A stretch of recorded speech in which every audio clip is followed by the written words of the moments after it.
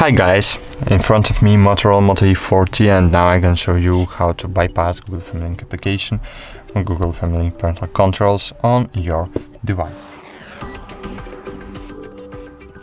Firstly, you need to open Settings, then scroll down, click Google, manage your Google account, choose Data and Privacy, scroll down and choose Delete your Google account, but not afraid, we will recover it soon.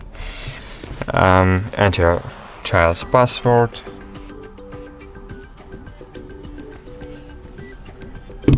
and click Next. Wait a while, scroll down, click I understand, yes, and click Delete account.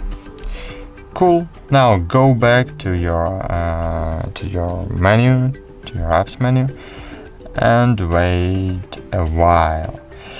If you have locked apps, all your locked apps will be unlocked here now at this moment. Okay, now we can delete Google Family Link application for our device, and cool. Now we need to just recover our Google account. To do it, open Play Store, click Sign In, enter email, not child's email, click Next.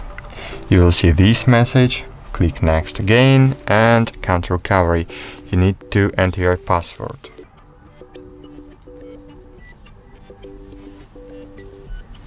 Click Next, wait a while, and click Accept.